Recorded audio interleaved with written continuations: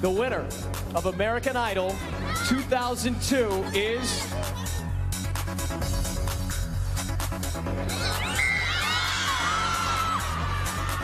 Kelly Clarkson. That is Ryan Seacrest announcing Kelly Clarkson as the very first winner of American Idol 21 years ago this month. Some 23 million people watched that finale of the cultural phenomenon that made stars of both Clarkson and Seacrest. In the 2 decades since America met him on Idol, Seacrest has held more successful jobs that would seem to fit in the calendar, on his way to becoming a full-fledged media titan in the mold of his professional hero, Dick Clark. And he has used that success to give a boost to kids who need it most, as Seacrest Studios light up children's hospitals across the country, with a new one opening just the other day.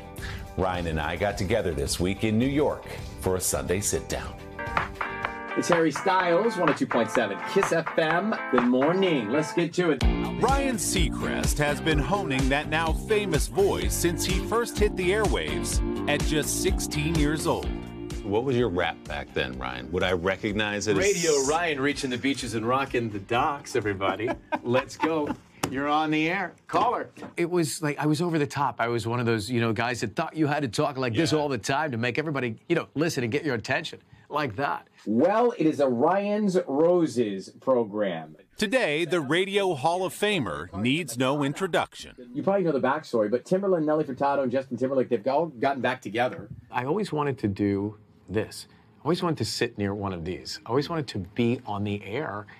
And I think the fact that I get to do it, I'm grateful, but I'm always afraid it might not be there. 3, 2, 1. And we're on. Just this week, Ryan found himself in another studio, the brand new Seacrest Studios inside New York's Cohen Children's Medical Center, where kids get the opportunity to step into Seacrest's shoes.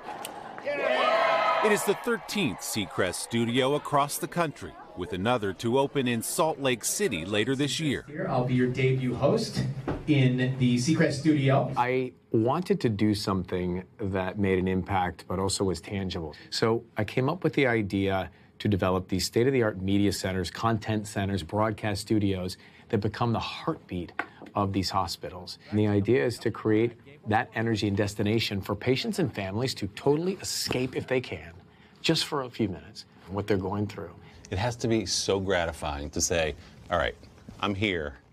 What do I do? What do I give back? The kids that are in these children's hospitals miss birthdays, kids miss proms, and we want to create a place where they can continue to celebrate that, make friends, and connect, and that's what these studios do. Broadcasting is how Seacrest has connected since he was a kid, growing up just outside of Atlanta. I think you were mowing lawns to raise money at Radio Shack. I mean, it was very strange to even my parents, I think, at the time, and my friends who also mowed lawns, but they would spend their money at the arcade at the mall. I wanted to go to the mall in Radio Shack and buy a mixer, a tiny one of these things. At 10? At 10. And I was pretending to be Casey Kasem, counting them down from coast to coast. In Atlanta, where I grew up, the biggest stars were the DJs. And so I was just fascinated by that world. I remember being so excited to audition to be the guy that does the morning announcements and the Pledge of Allegiance at school. And I thought, gosh, is there a way to do this for a living? The story goes you get a radio show at 16 years old on an actual FM radio station in Atlanta.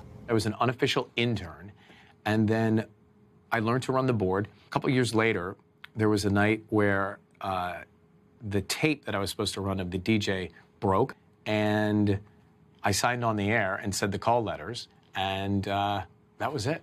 And I looked up to Casey and Rick Dees and Larry King and Regis. And the wild thing is, almost everyone you just listed, you filled their shoes in a job. I can't even believe it doesn't make any sense. It really doesn't. I have no formal training. Seacrest went to the University of Georgia, but he was a young man in a hurry. And at 19, he left for Hollywood. He booked several hosting gigs there before landing the one that would change his life. Take a look at this. On a new show called American Idol. I love the story that you go into audition for Idol as a judge. Yeah, they're talking to me about being a judge. But then it was, how do you feel about hosting live TV? And you confidently said, oh, of course. I got it. I figured I'll learn by doing. It was unscripted. It was loose. We weren't quite sure what was going to happen every night. The imperfections were the beauty of it. Seacrest out. Good night. Are you aware that Seacrest out is still a thing people say? Yeah, because now they go, Seacrest in.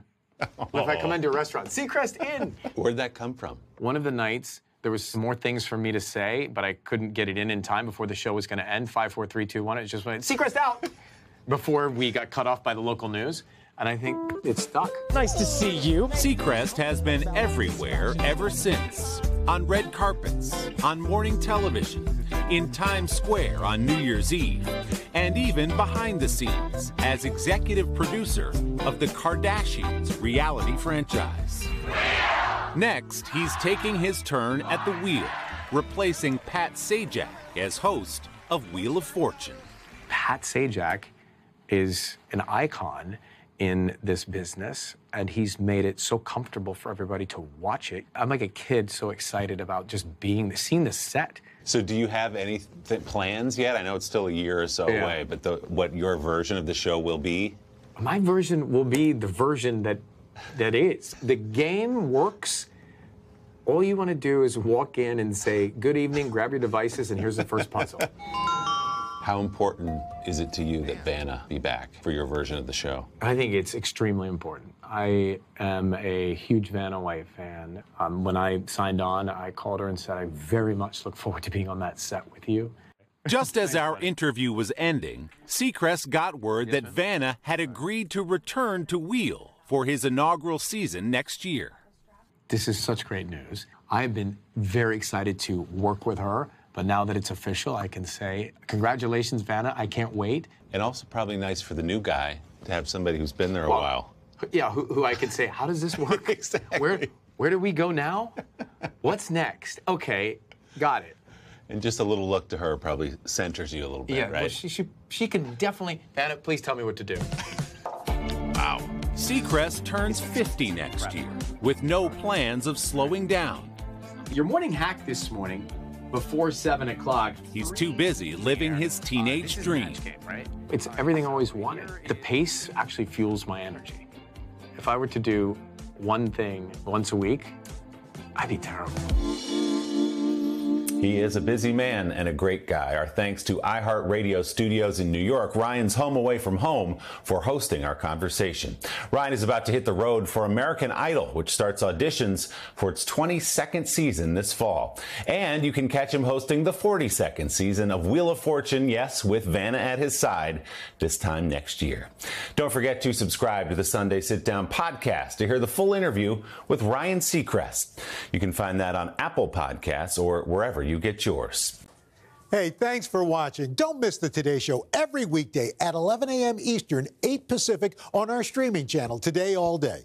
To watch, head to today.com/allday or click the link right here.